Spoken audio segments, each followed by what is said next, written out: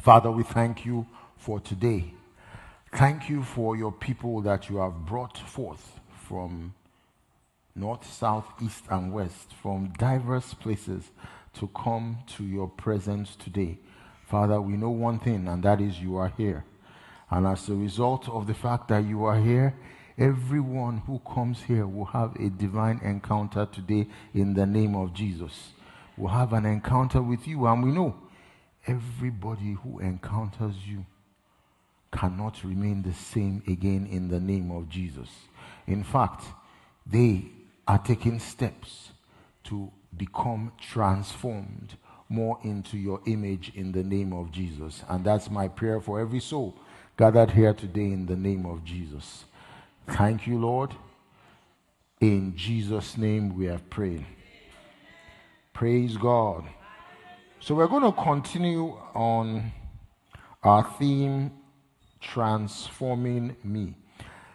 Last week we looked at a little bit about the mechanism of transformation and exactly how the Holy Spirit transforms us.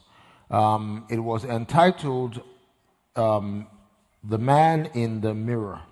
And we looked at it telling ourselves from our theme scripture in 2 Corinthians chapter 3 verse 18 that we, with unveiled face, beholding as in a mirror the glory of God, are being transformed into the same image from glory to glory, just as by the Spirit of God.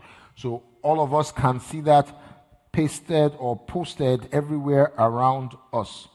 But we examined last week that the mirror we are talking about when we talk about beholding in a mirror the glory of God is the Word of God.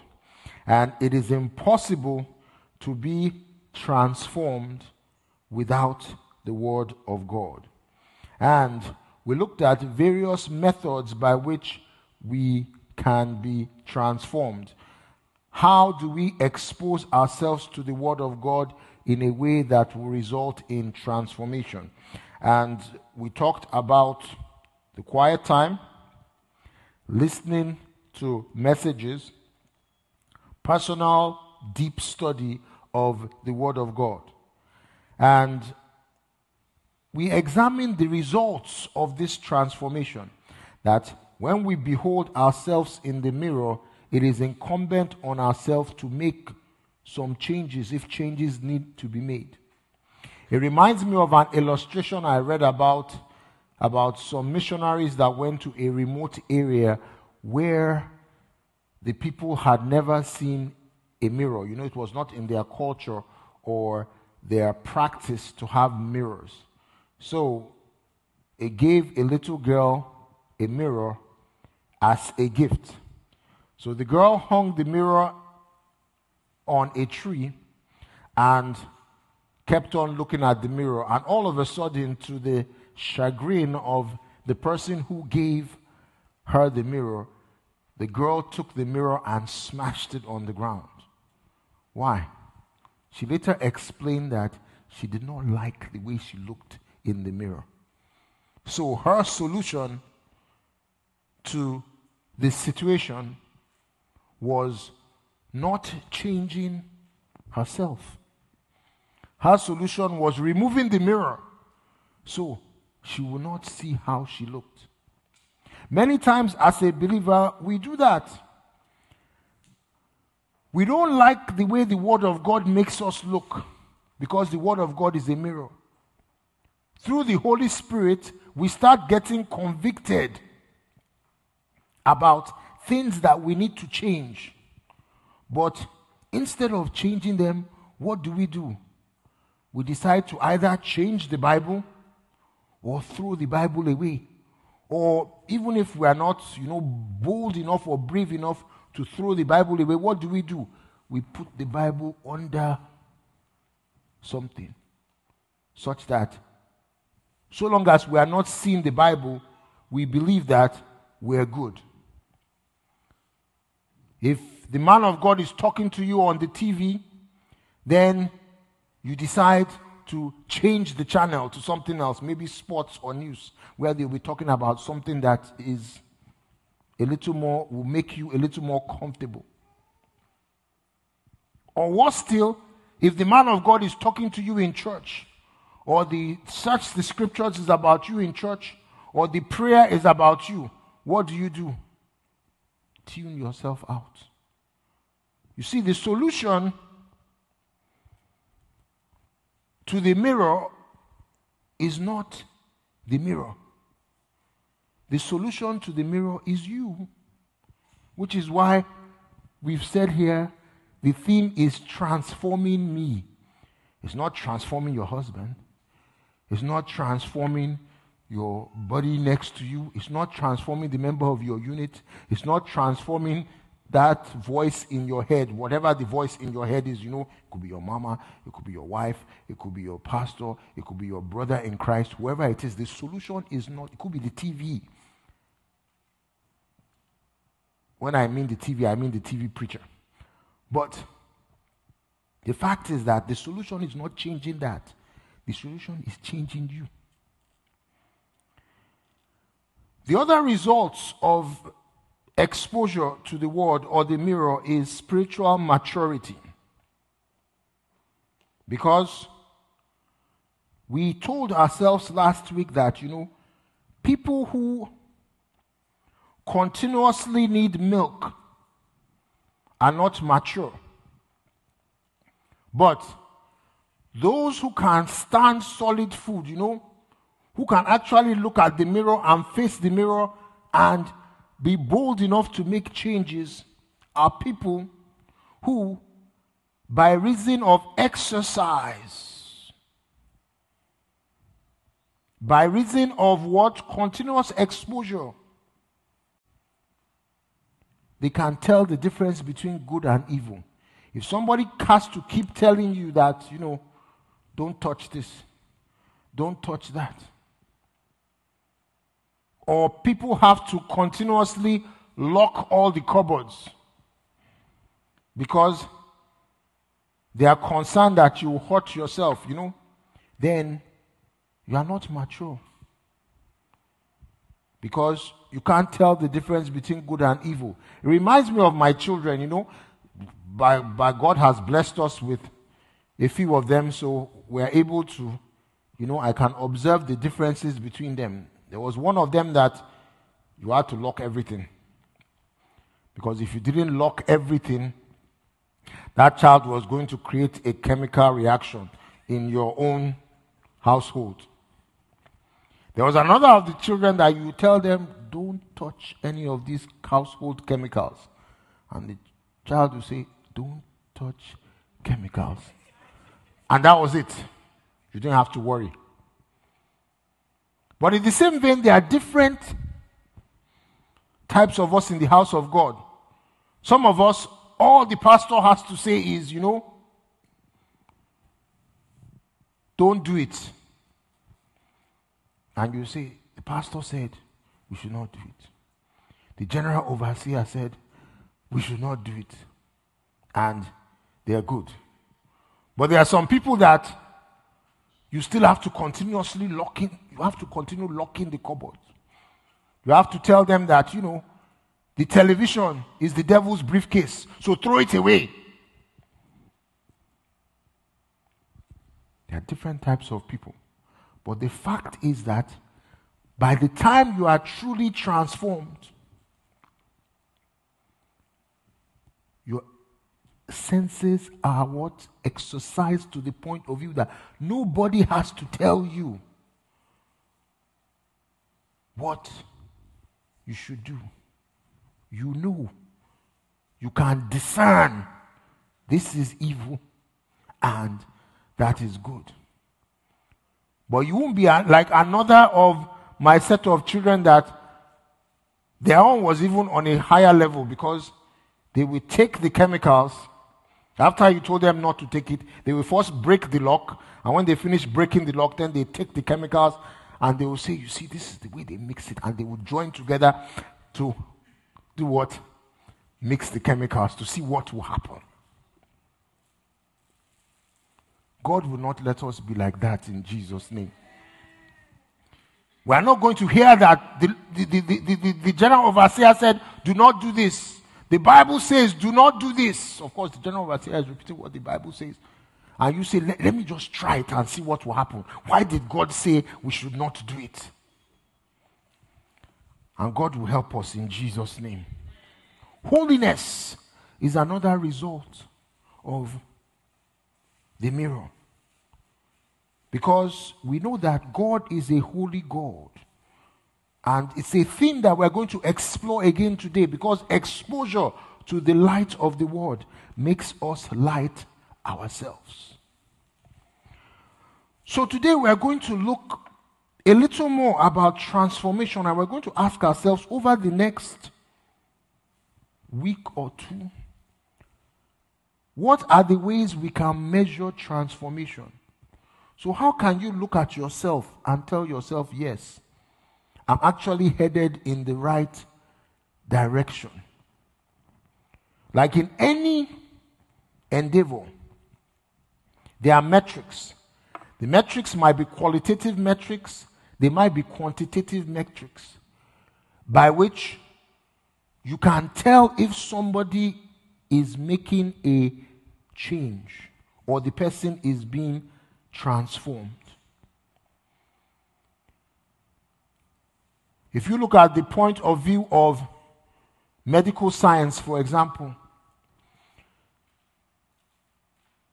there are ways that some doctors can tell if you are taking the medicine they gave you or not.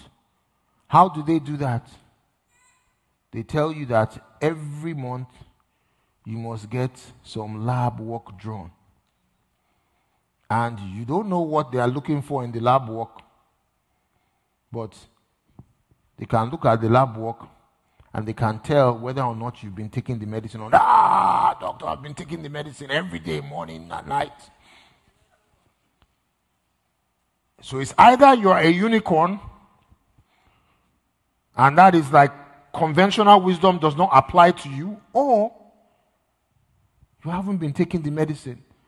And like I've read in the past, when you hear hoofbeats, what do you think about? Do you think about horses or do you think about zebras? If you are in America, you think about horses. So the most likely thing is that the person was not taking the medicine. So in the same vein, we as believers, there are ways we can measure whether or not there is transformation or not. See, the Greek word is metamorpho, which is the root word for the scientific term metamorphosis.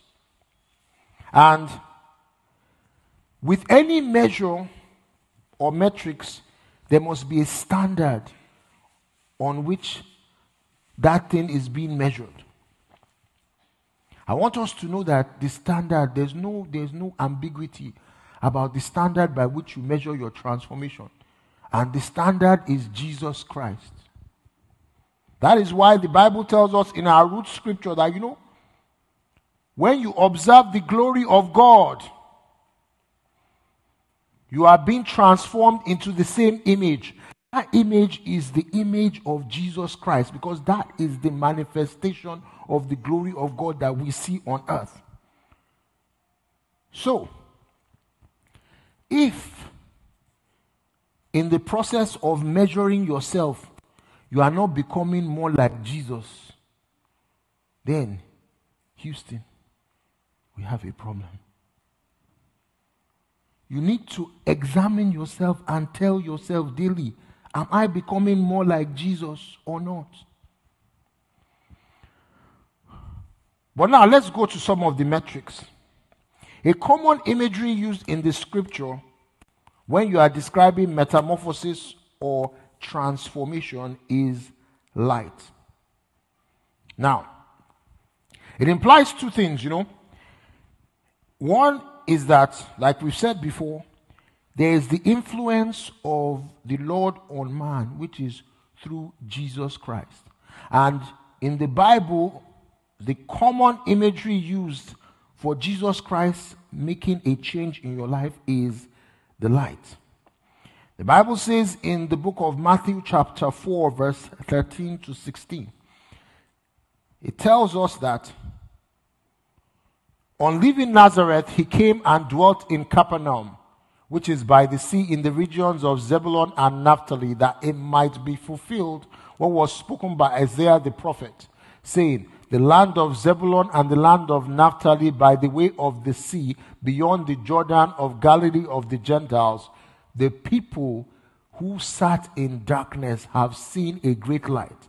And upon those who sat in the region and shadow of death, a light has shined.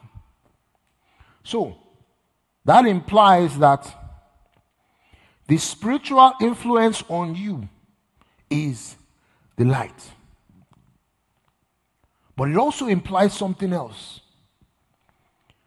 Those people who tell you, because there was somebody that, I've ministered to at one point in the other, and he told me that, I'm against organized religion. I just like to worship my own God in my own way and in my own corner.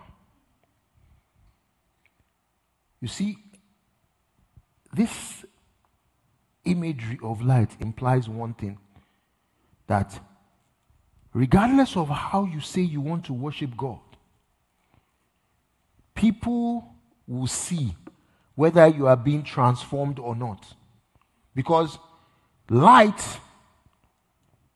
unless you are dealing with somebody who is blind, and for the purpose of this discussion, everybody can see, you will see light if light has changed somebody. If somebody is transformed by the light, it is visible on the outside. So you cannot say you are being transformed to be more like Jesus and nobody can see that you are more like Jesus. People have to see that you are more like Jesus. 2 Corinthians chapter 4 verse 6, which is one of our theme scriptures, it says, for it is the God who commanded light to shine out of darkness, who has shone in our hearts to give the light of the knowledge of the glory of God in the face of Jesus Christ. So, the more you know about Jesus Christ, the more you act like Jesus Christ, the more people can see that you are Jesus Christ. So that's the first general point about transformation. The second general point, and I alluded to the discussion we had during the last book club. How many of us were at the last book club? Okay, so a good number of us were there. Because the whole discussion had to do with the mechanics of transformation, the process of transformation. But the second thing, and there were different schools of thought. I believe all the schools of thought were right in one way or the other. But another aspect of transformation is that transformation, there's an element of instantaneous transformation. That is, you become born again, old things have passed away, and behold, the new has come. So, there is that element of transformation that you give your life over to Jesus Christ, and some people talk about it, that they gave their life over to Jesus Christ, say they were drinkers before, all of a sudden, the alcohol became abhorrent to them. They were smokers before, and all of a sudden, the cigarette smoke became abhorrent to them. Yes, there is that element. But there is also the element of time. That even though, like, Jesus appeared on the mountain of transfiguration, and the Bible says immediately his clothes became white, whiter than anybody can bleach them. Which meant that even if there was a little bit of dust on his clothes from the journey, everything became immediately bleached. There's that element. But there is also the element which we see in our scripture today, which implies that transformation occurs over time. So let's look at, and not only does transformation occur over time, but transformation is best measured by observing somebody over time. Two of Jesus' parables illustrate this. And he said, the kingdom of God is as if a man, Mark chapter 4, verse 26 to 29. Mark 4, 26 to 29 tells us, the kingdom of God is as if a man should scatter seed on the ground, and he should sleep by night and rise by day, and the seed should sprout and grow. He himself does not know how. For the earth yields crops by itself, first the blade, then the head, then the full grain in the head. But when the grain ripens immediately, he puts in the sickle because the harvest has come. So the process of transformation implies that if you do what you are supposed to do as a child of God, the process of transformation is occurring organically in the background, such that it's only over time that somebody will come back, somebody who knew you before. You underwent the process of transformation, they will look at you and say, you have changed. You yourself might not know how you changed, because it's an organic spiritual process. If you expose yourself to the Word of God, allow the Holy Spirit of God to do His work in your life, you are being transformed. You don't know how. You don't know the nuts and bolts. It's a spiritual process that is occurring in the background. And all of a sudden, you see there's germination. Then the blade comes out. Then the head comes out. Then the full grain comes out. And then you start to see results of transformation. All you really need to do is to start to take the first step, which was the farmer sowed his seed on the ground and then went to sleep as he was supposed to, rose up, and then the changes started to occur.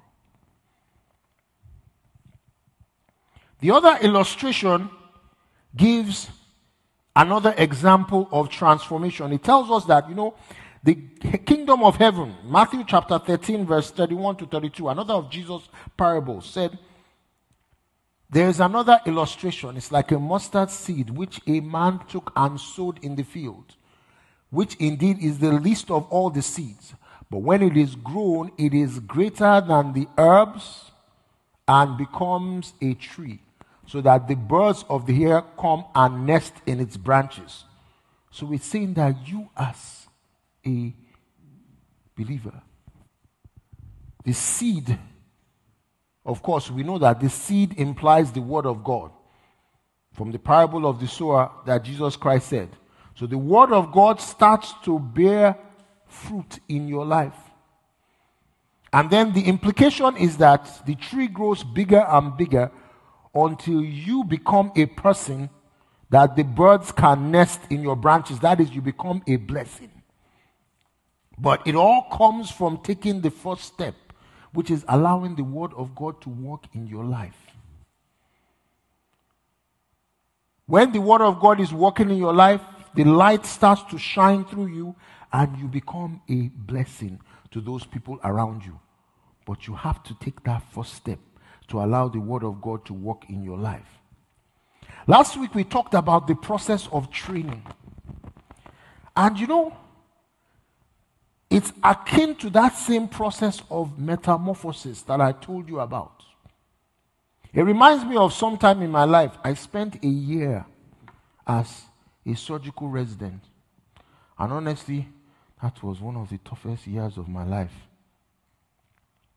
But the interesting thing about it is that even though I did not end up practicing as a surgeon, because I did something else, there was a difference between myself and some of the other guys with me, guys and girls who with me, who did not pass through that kind of training. There was a difference.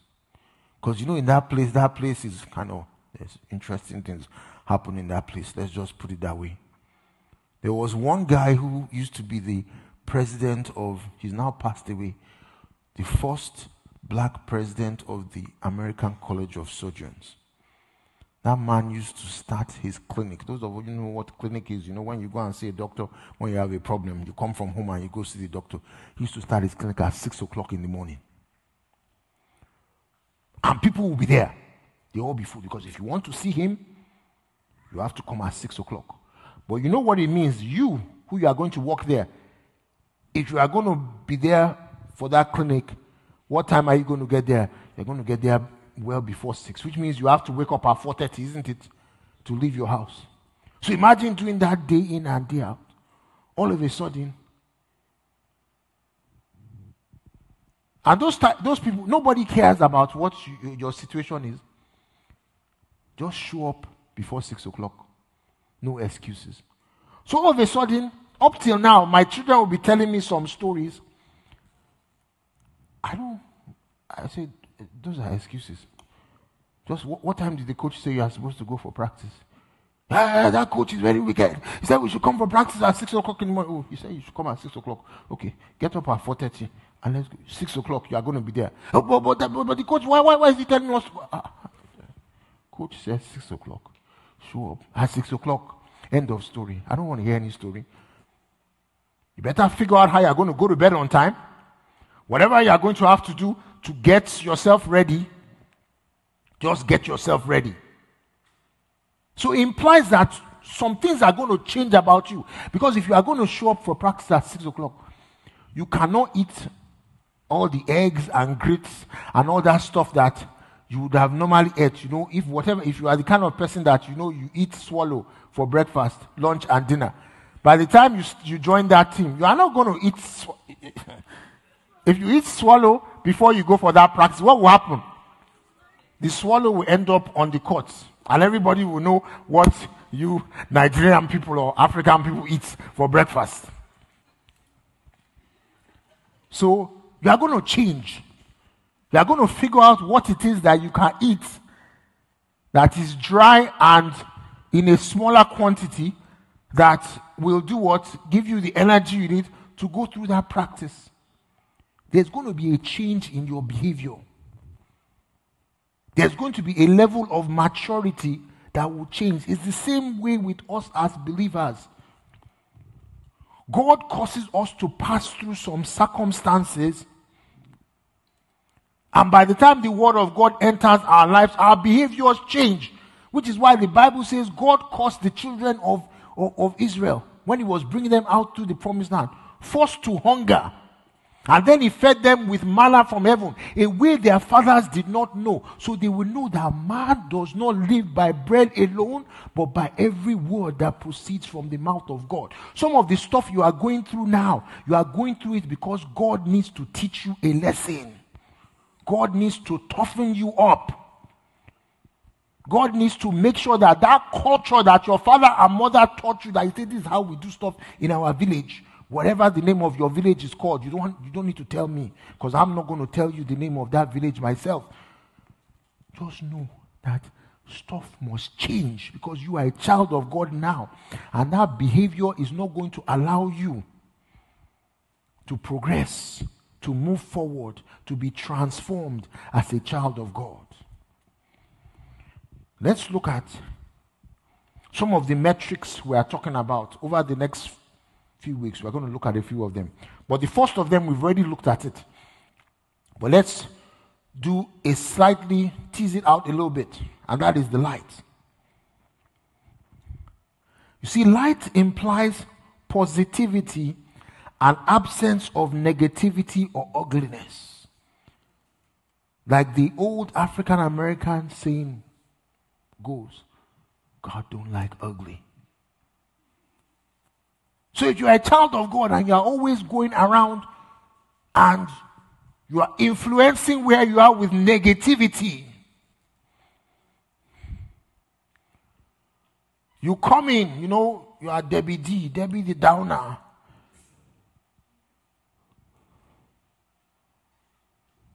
Once you enter the atmosphere like this, everybody's happy. Then all of a sudden, you have come. The Bible tells us something.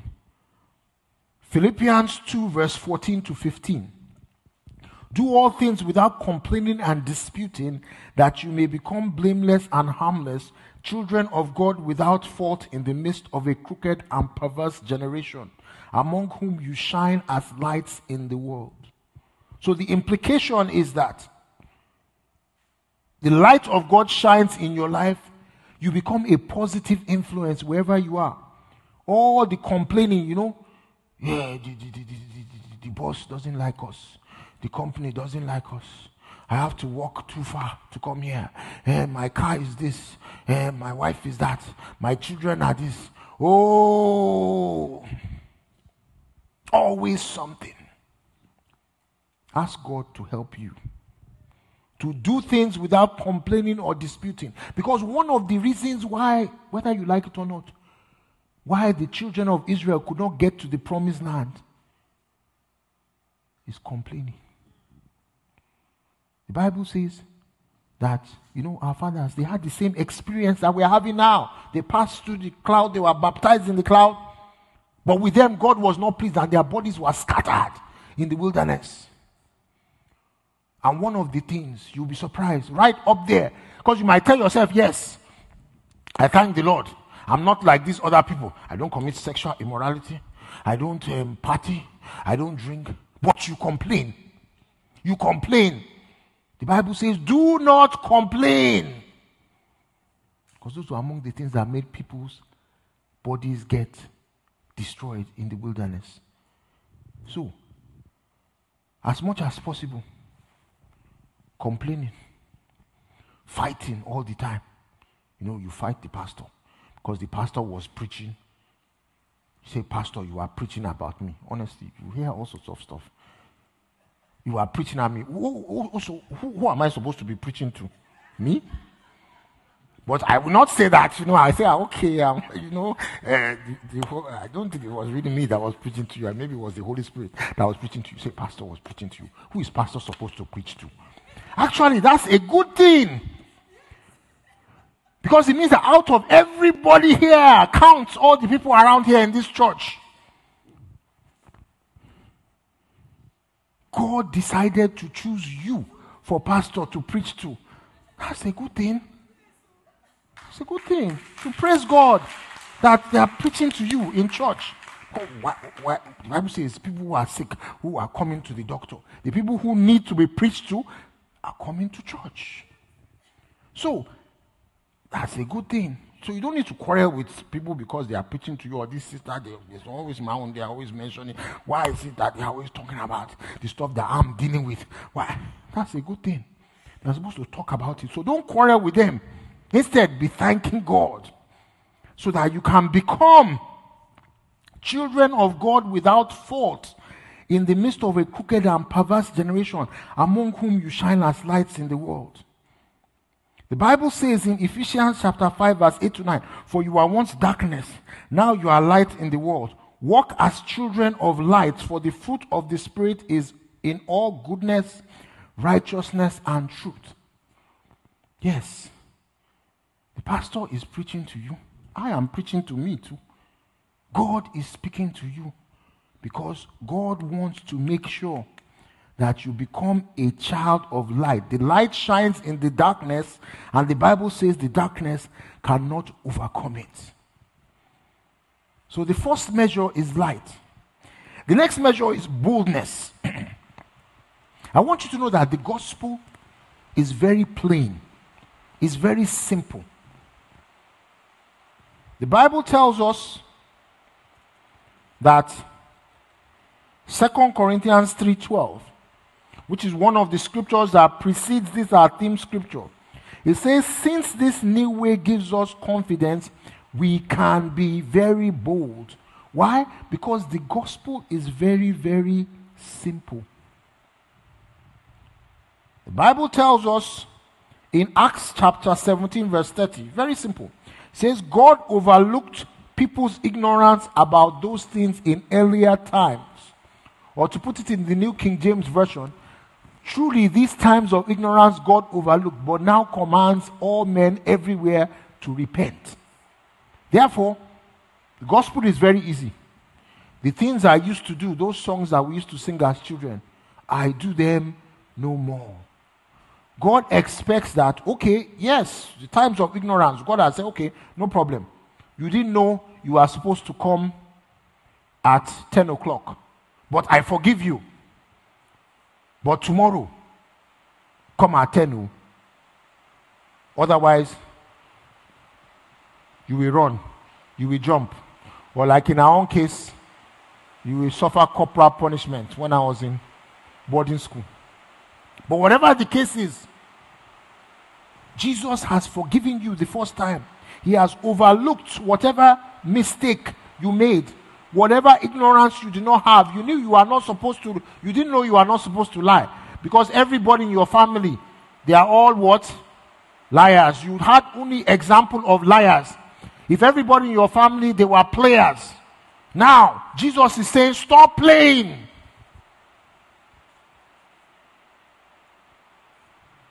There needs to be a change. But God, the gospel is simple. So you should be bold to be able to declare the gospel. You should be bold to be able to act like you are a child of God, like you are a child of the light. The Bible tells us that, Acts 4:13, you should be bold to say you are a child of God. Because it's very simple. If they tell you, you call yourself a child of God, and why were you, don't worry. That was in the past. Now I have been transformed. The Bible said in Acts 4:13 that when they saw the boldness of Peter and John and perceived that they were uneducated and untrained men, they marveled. They realized that they had been with Jesus. End of story. So, when they realized that, the beggar came to them and said, give me a handout. And they said, silver and gold have I none, but what I have will I give unto you. In the name of Jesus, rise up. Then they were like, these guys are just fishermen. How can they be talking like this and reasoning with people this way? And they realized that even though they were uneducated, quote unquote, and untrained, they had been with Jesus. So in the same vein, when I hung out with those surgeons for a year, my life changed, even if I do not know it. In the same vein, if you are hanging out with Jesus, there is a transformation. People wonder, what changed in this guy? What changed in this girl? What changed is that you have been hanging out with Jesus. The next thing that we can measure is our attitude. Our attitude determines our altitude. Apologies for the corny cliche. You see, our attitude occurs in spite of our circumstances. And we have an insight in 2 Corinthians chapter 4 as to why our circumstances as children of God are not always perfect. Because the idea we have is, we want, or what we want as individuals is that we want everything to be perfect, such that when people see us as Christians, all they see is, perfection in terms of our circumstances. But what is more important as believers is our attitude to our circumstances, whether they are perfect or not. So 2 Corinthians chapter 4 verse 1 and 7 to 10 tells us that since we have this ministry, as we have received mercy, we do not lose heart. Verse 7 to 10 tells us that, but we have this treasure in earthen vessels, that the excellence of the power may be of God and not of us. So, the truth about it is that sometimes the fact that we are earthen vessels, we are human beings carrying the power of God, allows us to be able to depend on the Lord. to depend on the power of God to continuously transform us. And it gives us example. Or not only just transform you, but transform your attitude. Such that if your attitude used to be negative every time you face a difficult situation, the Holy Spirit will change that negative attitude to a positive attitude. The Bible says we are hard pressed on every side, yet not crushed. So, when you go through a difficulty, you don't get crushed down by that difficulty. The Bible says we are perplexed. You wonder, God, why is this happening to me? Just like Jesus said, my God, why hast thou forsaken me? He asked the question. But the Bible says that we are not in despair. He says, persecuted, but not forsaken. So people may make your life difficult for whatever reason. But the fact is that the Lord is still with you. Because the Bible says, I'm the Lord who holds you by your right hand, saying to you, do not fear. So once you know that God is holding your hand, it doesn't really matter. Reminds me of one time when we went to the camp. This was very, very early. I think it was the first or second year that the camp in Dallas, we were having the meeting in the camp. And honestly, that year was very interesting because there was not enough parking by the camp. So if you are not one of those people who, some people know camp metrics, some people are 101, 201.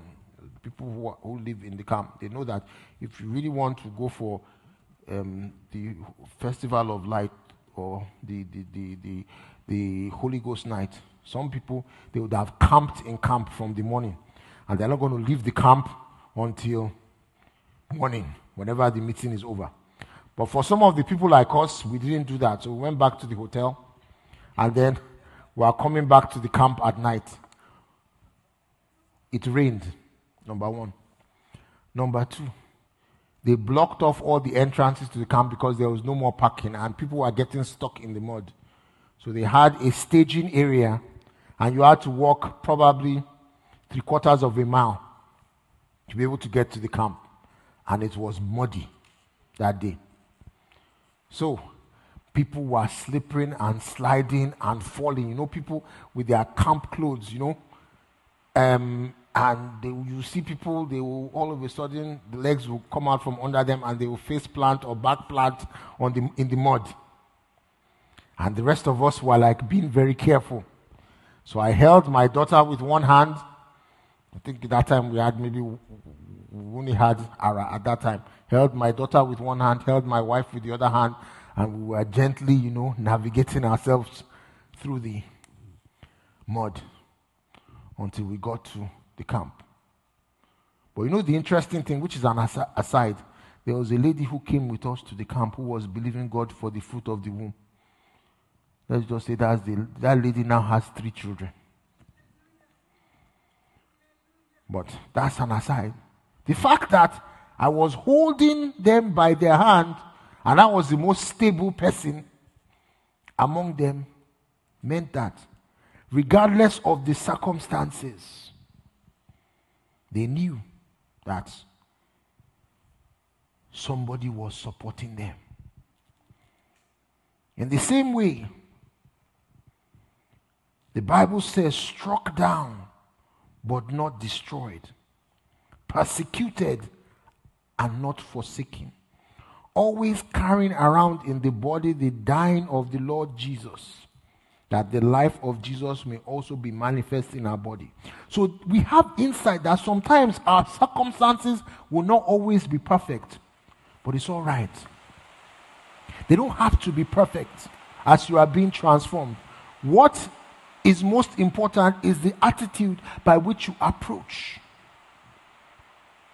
your circumstances, because that attitude is going to determine how high you are going to go.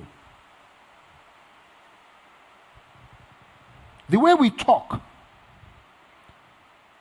also is a measure, or a way we can measure transformation. The Bible tells us in 2 Corinthians 4, verse 13 to 15, it tells us that it is to show forth the power of God that we speak. When we are transformed, our way of talking changes. It tells us that, and since we have the same spirit of faith, according to what is written, I believed and therefore I spoke. We also believe and therefore speak, knowing that the God who raised Jesus will also raise us up with Jesus and will present us with you.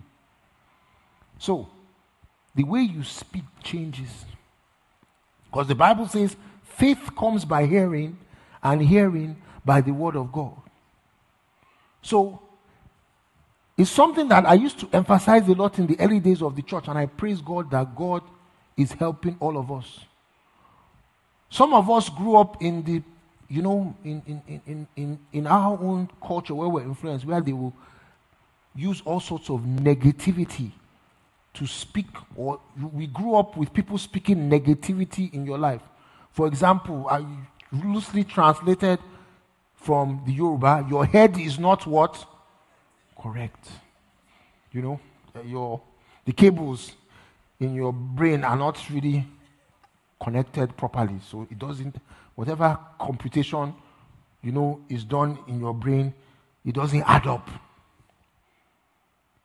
But, people spoke that into our lives.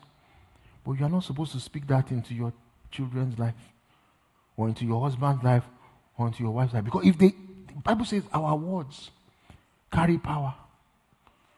The Bible tells us that by the words of your mouth will you be what? Justified. And by your words you will not be condemned. So if you speak into your child's life, you that are supposed to be able to speak the truth, you are supposed to speak to the mountain and tell the mountain to move and be cast into the sea. And you tell your child, your head is not correct. What do you think will happen to the child's head?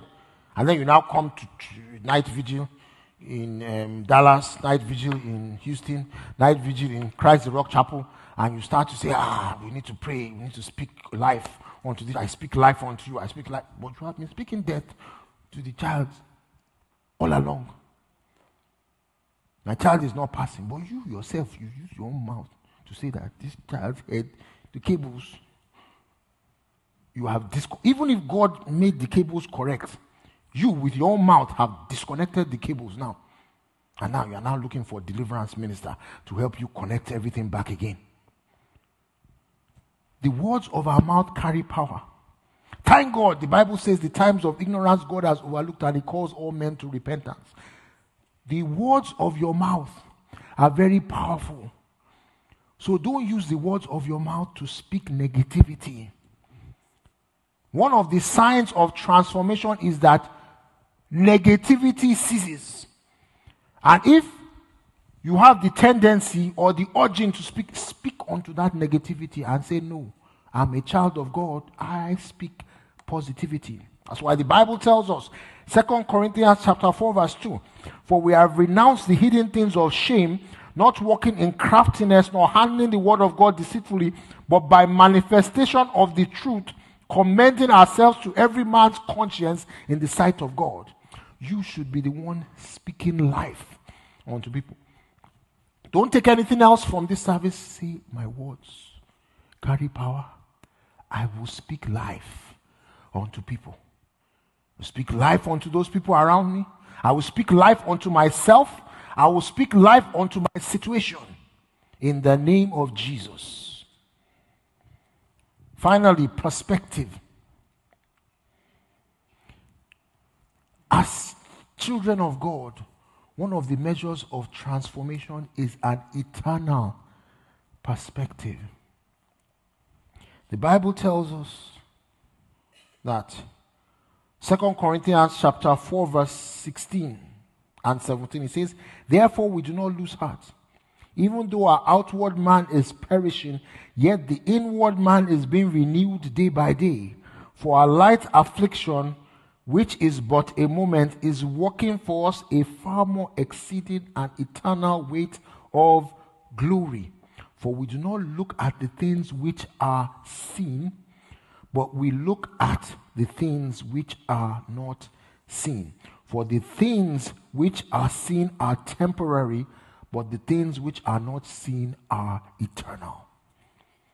So, as a child of God, as you are being transformed, you develop an eternal perspective. You move yourself from a system of subsistence, which is, I survive on just what is in front of me.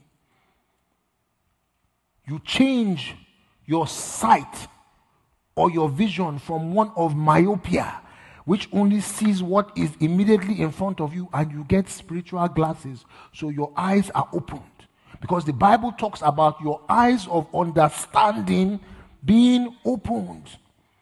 So you start to perceive. You are not concerned only about the immediate, what will I eat? What will I wear? What will I put on? That's what the Bible says. No. The Bible says the Father has taken care of all those things already. Instead, seek first the kingdom of God and his righteousness, and all other things will be added unto you. Because it's all those things that the Gentiles are hustling for. But the Bible says your Father has already taken care of them. So as a child of God, a measure of transformation becomes us developing an eternal perspective. We start to think of stuff from the point of view of what the Redeemed Church of God talks about. Our goal is to do what? Make heaven.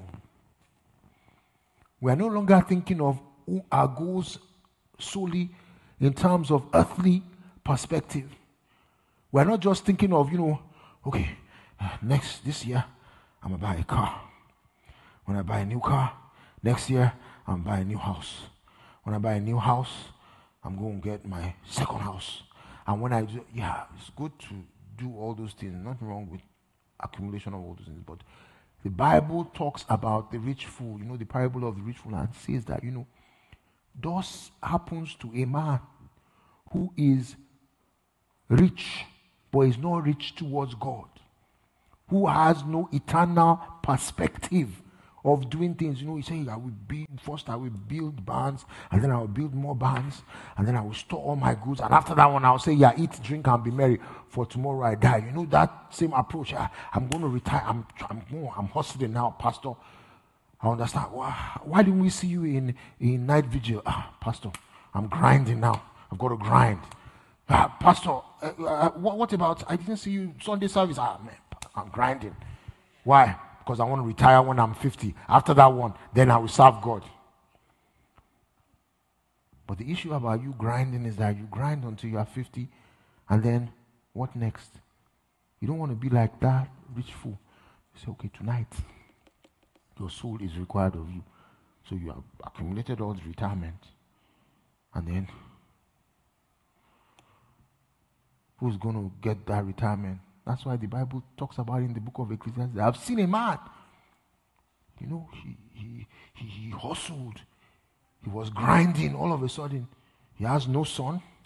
He has nobody to give the thing to. Then Solomon was looking at, why was he disturbing himself?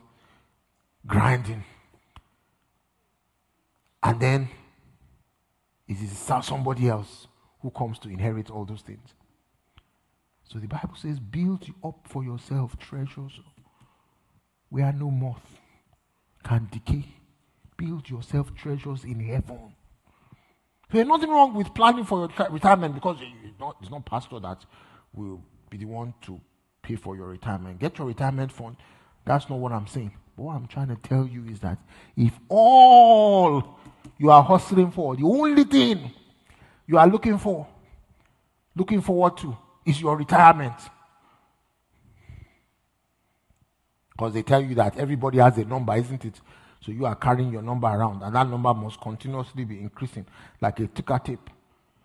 They tell you if you retire in America without $1 million, you are in trouble. So pastor, you grind until I make sure my money is more than $1 million.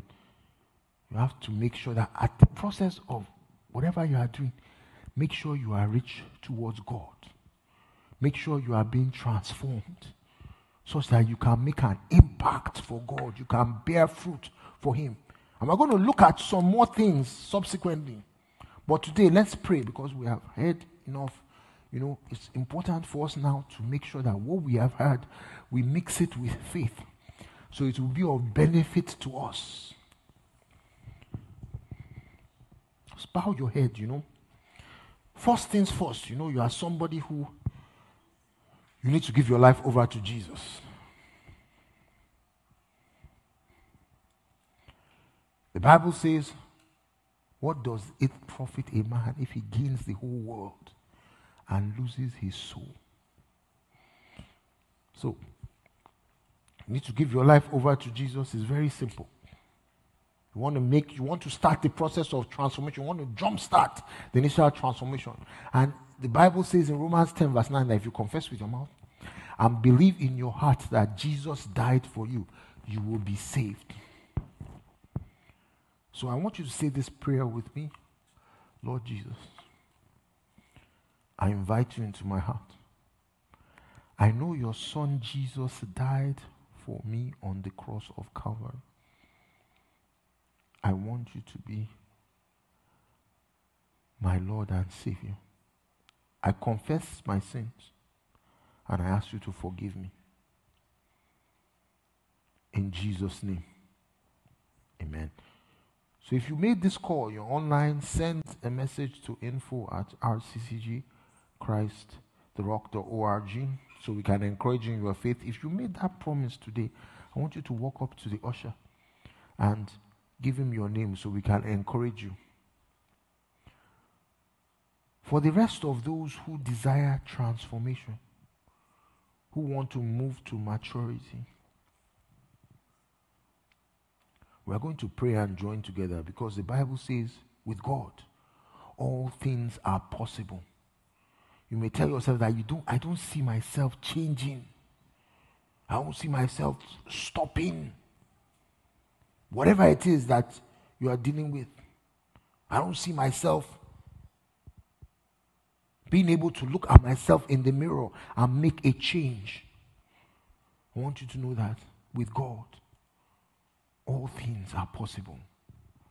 And you can do all things through Jesus Christ who strengthens you. So we're going to join together in prayer and pray the prayer of faith today. Lord Jesus, I join together with your people here for every soul that's believing you for a transformation, that's believing you to jumpstart the process of transformation in their life, such that as they behold the mirror, they will be transformed from glory to glory. Lord, I join together with them because your word says whenever 2 or 3 agree on something on earth, it is agreed in heaven. So right now, we know that every single soul that desires in their heart to move forward, to show the measure of transformation, to be able to shine as lights in this corrupt generation, to be transformed in the way they act, in the way they think, in the way they show themselves to the world, which is every single one of us, Lord. My prayer is that by your power, you will do it today in the name of Jesus.